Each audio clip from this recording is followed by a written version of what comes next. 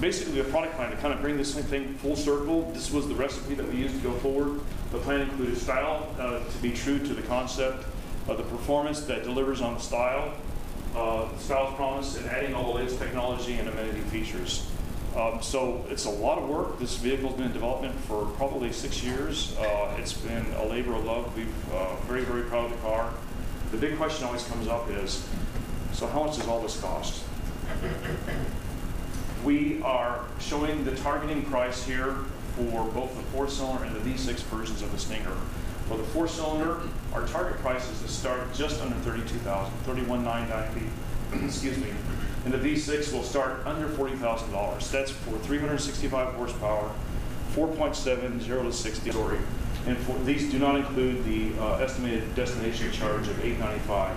We're working through some of the details on other features. We don't have final pricing yet, but these are our targeted starting at prices.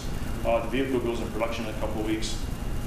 In mid-October, it'll be available here in the U.S. Probably start of sales will be sometime around Thanksgiving, maybe a little bit the first week of December.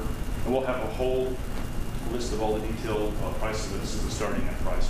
Just to put this in perspective, this is a comparison of those reference vehicles. This is with our V6, our 39,000 V6.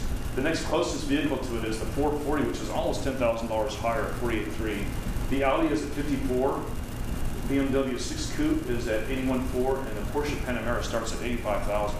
So that's just on the base price. If you put the whole package together, including the performance and also the interior spacing, it's a really, really compelling story. For this presentation, we really think this is the key slide because it puts the whole product plan and the positioning together relative to the reference set, delivering better performance and also the lower starting price than the Audi S5 Sportback, the BMW 440 Gran Coupe, and also the 640, the Porsche Panamera, the Lexus GS, and the Infiniti Q50. And that's with an interior package and an overall size that's larger than the S5. Stinger is almost a segment of one because there's no other vehicle in the marketplace that offers this level of performance, this level of packaging at this price. And it's something we're very, very proud of, and we're glad you joined us today to experience the car firsthand.